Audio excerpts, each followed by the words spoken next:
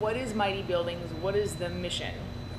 Mighty Buildings is a technology platform. It's really focused on working two massive crises. One is a home crisis, as well as the environmental crisis that we have going on today. So it's really finding solutions, enabling solutions that accommodate both issues that are really facing the world globally today. Looking at 3D printing homes, how does that allow Mighty Buildings to add to the housing stock in perhaps a more expeditious way? So we look at it from a two-pronged approach. One is if you look at the contribution of the construction industry in general towards the environment, holistically from end to end, it's about 39% contribution when you look at the overall global energy carbon footprint. So working on just adding more housing to the industry using traditional construction methods is just going to further exacerbate that problem. So we're looking at it in terms of how do you really fix that housing problem, the crisis that we're facing, without contributing negatively to the environment. The way we operate is we have incredibly well-calibrated 3D printed technology that allows us to build housing panels in a consumer electronics type environment. So you have automation that is taking waste out of your system. 80% of our processes are automated, which allows us to produce longer hours, higher quality standards, better controls throughout the whole process, which at the same time, it enables us to produce more efficiently in that we're producing exactly what the developers need. So there's no excess, there's no waste. So looking at it holistically, we are looking at more efficient operations to produce the units, as well as getting those in the hands of our developers to put them in the field. All that put together, it just enables a whole end-to-end process that's a lot more efficient. What are your homes made of? What is the stuff that people see squirting out of the nozzle? So this is a great question. Besides the automation and the way we manufacture our units, a big part of our success story is the resins and the materials that we use. When you look at 60% recyclable material being used in our process, our carbon footprint is significantly less than concrete. So we're able to produce these chemistries by our internal chemists that are proprietary to our process. And we source that globally. So not only are we actually getting these at much lower carbon emission in general, but we also are able to secure strategic sourcing opportunities that allow us to be more resilient in terms of from supply chain protection standpoint. If you look at the homes that we're building and the standards we set relative to wind, being able to really sustain high-speed winds, fire protection, snow loads, seismic activity, all these things, and the superior nature of these panels being load-bearing, we are much different in all of our characteristics when you compare us to concrete. So we're meeting two requirements. We're really dealing with the environmental element of it, and we're making superior products simultaneously. So it's really a great recipe. You are also able to focus on quantity. You're able to kind of sit down in one spot and build a whole bunch. Talk to me a little bit about that, partnering with developers. Partnering with developers, we're looking for those forward-thinking developers, the ones that are taking opportunities that we're presenting them. For example, think of our kit almost as a Lego building block. You present this kit.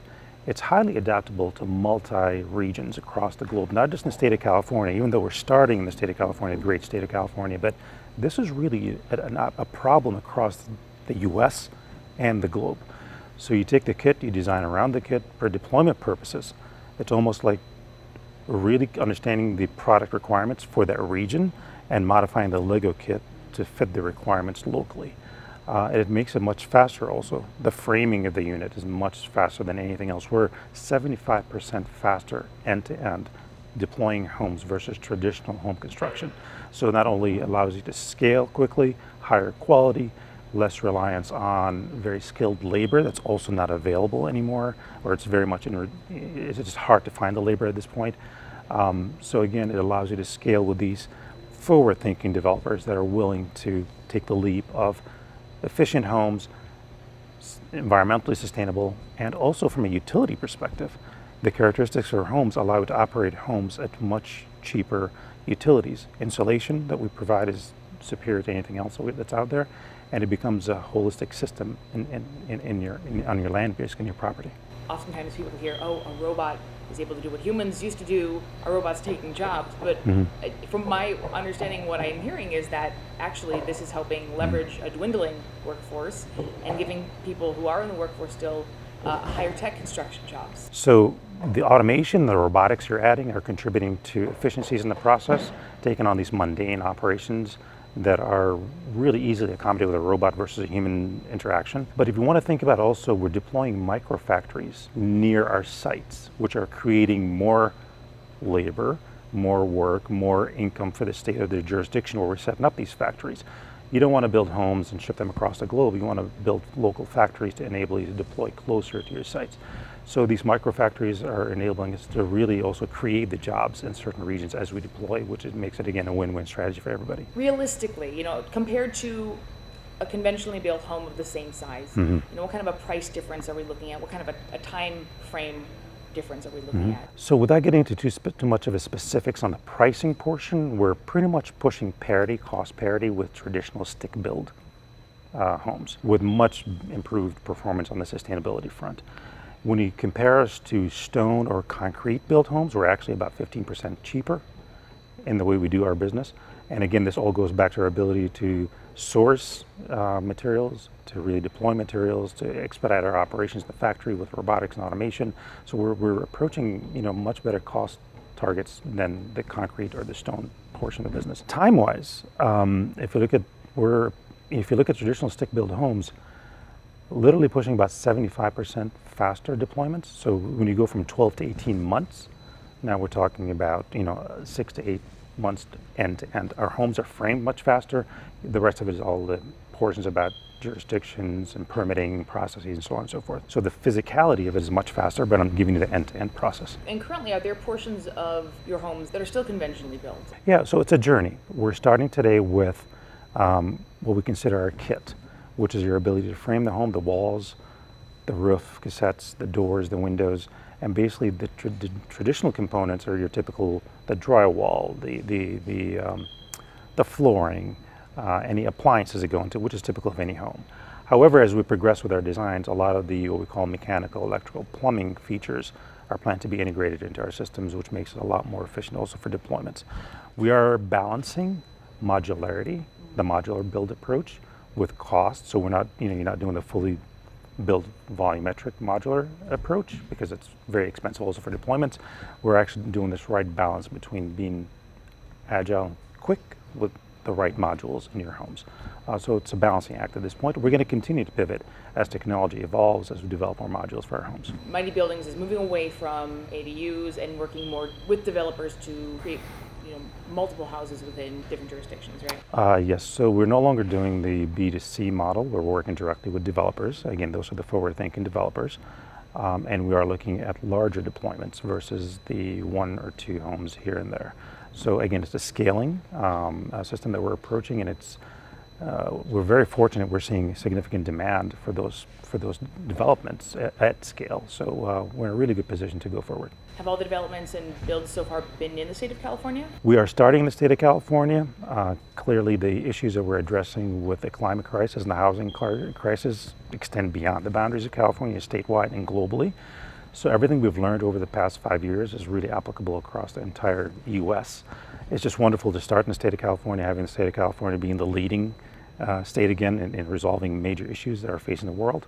And we're definitely going to expand this outside the state of California and globally. So the misconception of 3D construction is you're building these dark, dingy, concrete 3D printed homes that are just really not focused on the end user experience. Our homes are modern looking, they're bright, they're focused on energy consumption, they're cosmetically appealing from the interior as well as the exterior.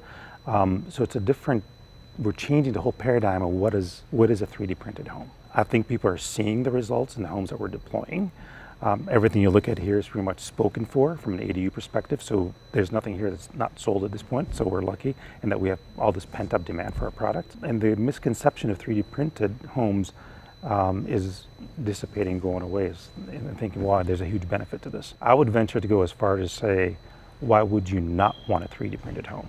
Considering the cosmetics, the energy efficiency, the positive impact on the climate, all that tied together, I would be hard to say, why would you not do it? How do you handle that with permitting, with getting not only developers, but also the local officials on board with this? So Mighty Building is very unique in a positive way in that we start with our raw materials.